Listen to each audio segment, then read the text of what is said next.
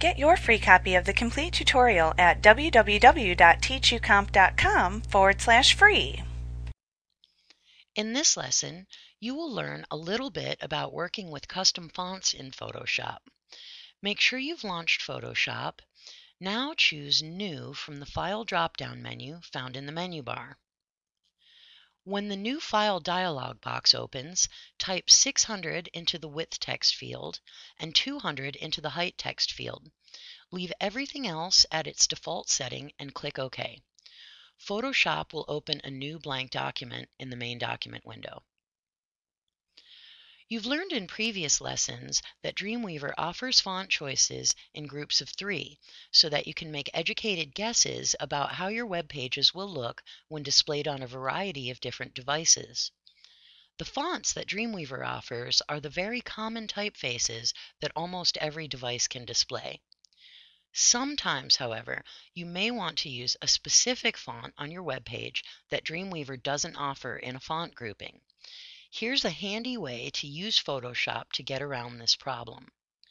First, choose the horizontal type tool icon found in Photoshop's main tool panel.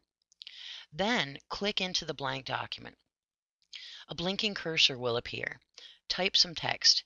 I'm going to type carvedturtles.com.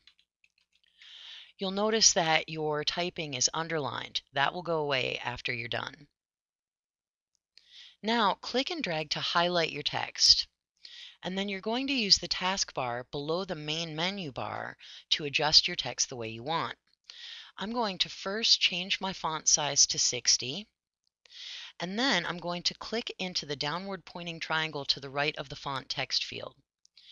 This will open a drop-down menu which contains all the fonts installed on my hard drive. I'm going to choose AJ1. You'll notice when I move my cursor around near my text, it turns into sort of a cross icon. This means I can now click and drag to move the text around within my document to get it positioned exactly the way I want. And then I just unclick when I have it where I like it. When you're happy with the size, font choice, and positioning of your text, click the check mark icon on the far right of the taskbar. This will remove the highlight and the underline from your text. By clicking into the Styles panel, you can experiment with different ways to format and decorate your text.